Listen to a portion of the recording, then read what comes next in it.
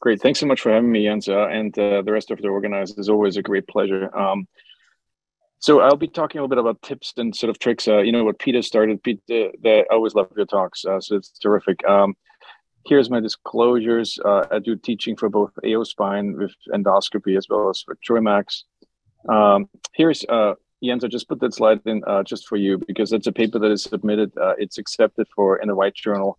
We compared more than thousands of our patients that we did endoscopic with 5,936 patients from the propensity scored patient cohort from the NESCRIC database. Very similar again to the propensity scored.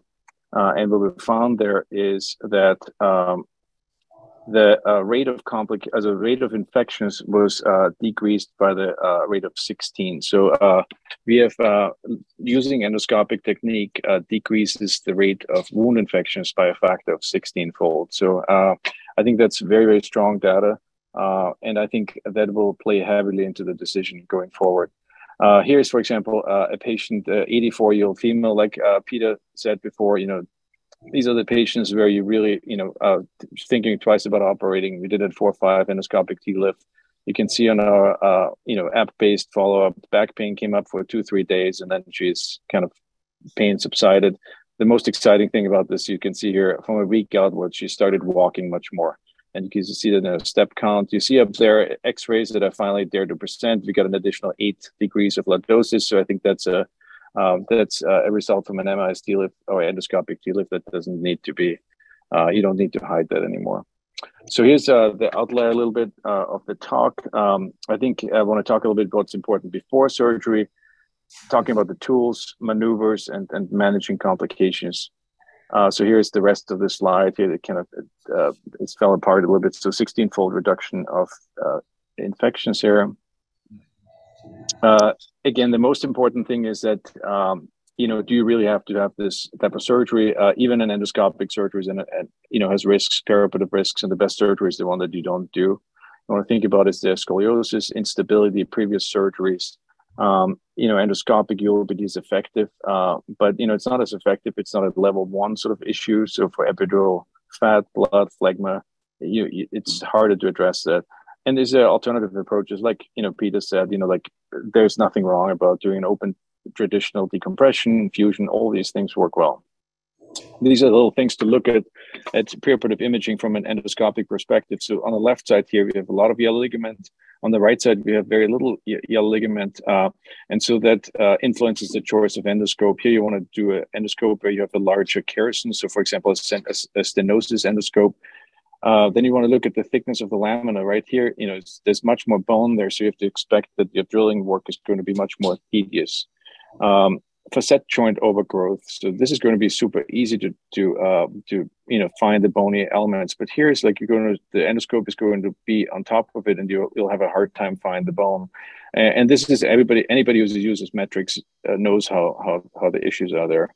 And scoliosis, at a certain degree of scoliosis, you need arthrodesis surgeries. This is something that comes in really handy as patients are getting larger and larger. We just put this together and have to publish that. But basically, what we found in our series is that the mean prep time goes up with increase in body weight. However, the procedure time actually stays stable. Hospital stay goes up, and the rate of recovery is very similar. And this is just the case I did yesterday at the UW at Harborview. A large lady with borderline caudate guano syndrome. That's why I couldn't wait. A BMI of 55, and you can see all the tubes. Those are the pedicle screws at the hub. I mean, there's just nothing. The decompression, transforaminal, put in a cage, percutaneous instrumentation, and she already left the hospital. So this is something that is going to be very hard to beat with traditional technique. You can't do the MIS; it doesn't reach. Open, good luck with a wound infection. And so I think it's a really good alternative for these very complex cases. So tool selection, laminoscope, this is how they're built. You just really want to understand how they're built, where the irrigation channels are, working channels, so you can optimize the use. This is your approach for a laminectomy. This is not, this video that is not changed at all. So this is what you see first. You take a pituitary, you find the lamina here right now. and nibble it off. Again, this is not edited at all. So this is how long it takes to expose a laminectomy in real time. So taking off the soft tissue. Then we use a Bovie cautery, which is cheap because yes, it is an issue there. So, and do this, clean it up. And here is now the lamina. Left is rostral, here's caudal, and we're cleaning it up. And now we're starting to drill in a second. So here we go. And this is the time it takes to expose a laminectomy. That's it, in real time. So is it slow? Yeah, at the beginning, like Peter said, I totally agree with you, but it changes. You need obviously, durable drills. I use the drill quite a bit because it's hard at the university to be very selective with what you open. Drilling technique for decompressions, you always want to drill all the way down there, drill along the yellow ligament attachment down there. So the yellow ligament attachment informs the drilling. These are handy keratins, so curved keratins, so you can really reach across there. And you can see the contralateral side, and they come in there, and you can undercut the contralateral side and get a very good decompression on the contralateral side. Again, pay attention to the thecal sac. Honestly, the thecal sac is controlled with the irrigation pressure, and you don't have the nerves and stuff flapping in your face, and so that makes teaching much safer. And so here's contralateral decompression here. Another thing is, again, we've seen that, so you can use the keratins when you have a bleeder. So Peter showed Jules, you take a bite and suddenly you get the red screen, right? And then you go into the VaporFlex or like the bipolar cautery, and you can control that. And again, we're using more and more a standard Bovie cautery to also detach yellow ligament and speed up these procedures. Here we go. There's different interlaminar scopes. And you can pick it according to the pathology. So it's always worthwhile to look at the preoperative imaging. A couple of intraoperative strategies that help to improve your workflow. One of the most important things for interlaminar is to get the approach angle right.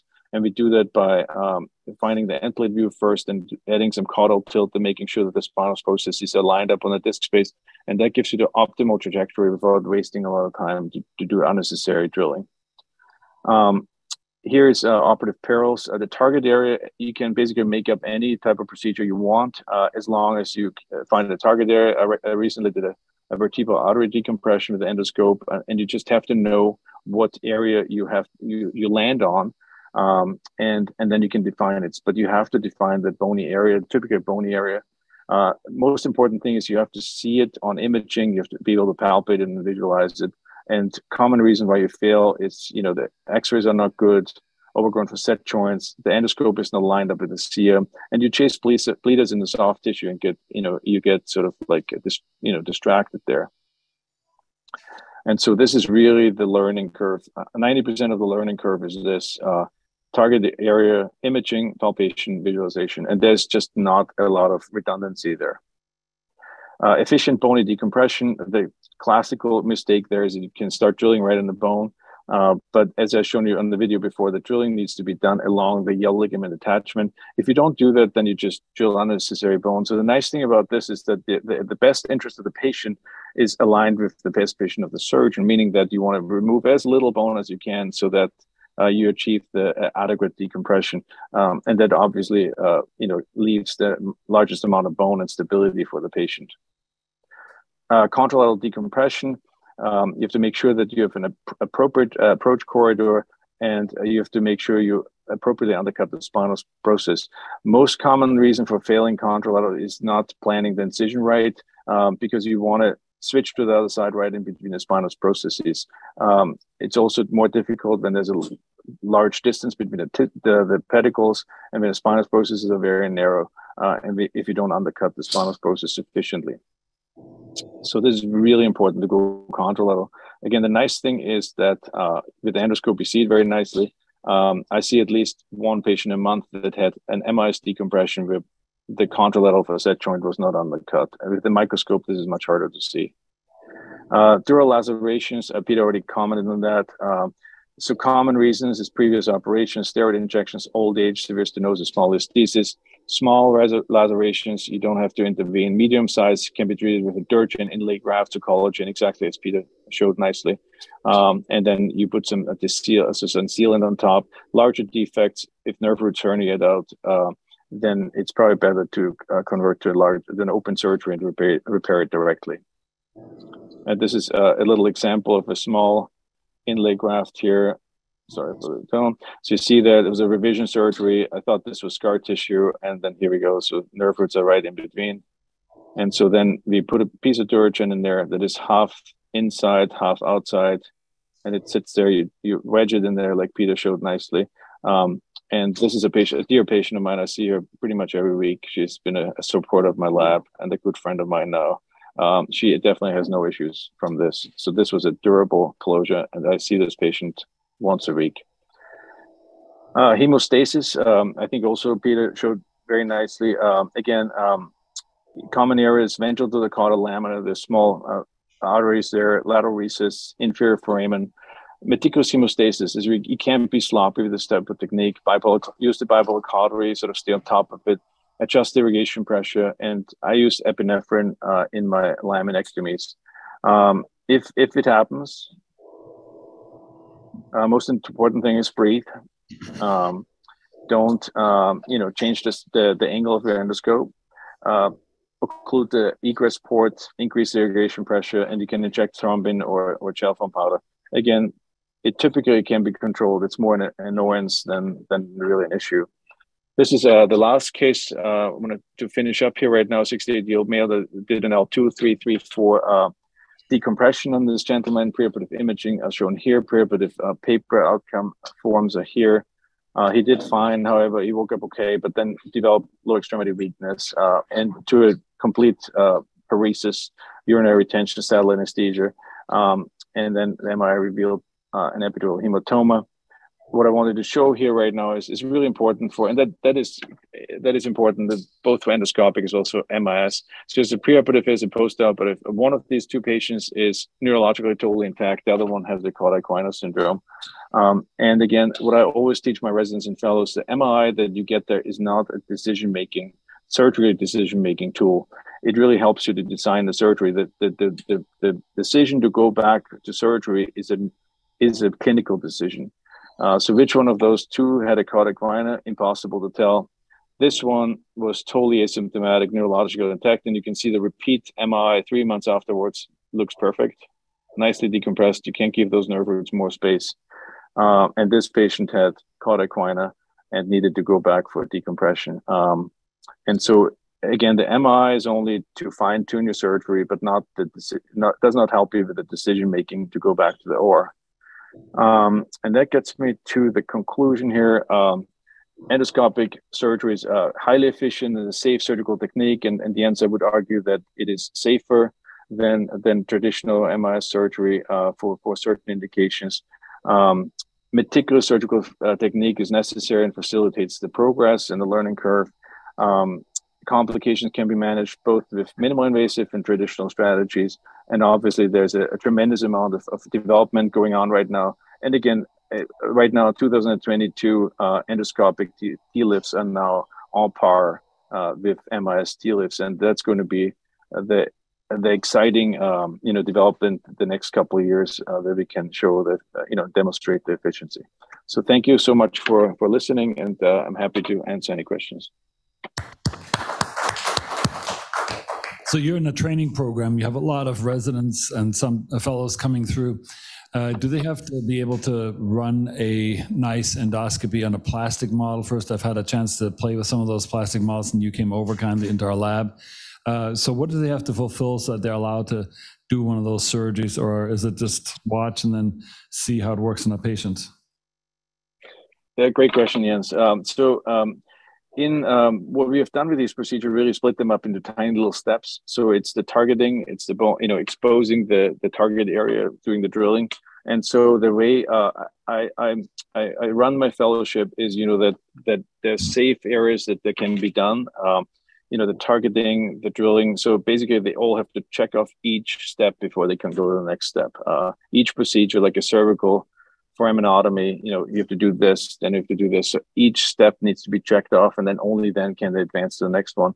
I also do, 2 or 3 cadaver labs with them to get them some time. But I'm very proud of our fellows. All of them are active and practicing and become leaders in the field, which has been really awesome to see. Great. We'll move on, but thank you so much for lending your time and expertise.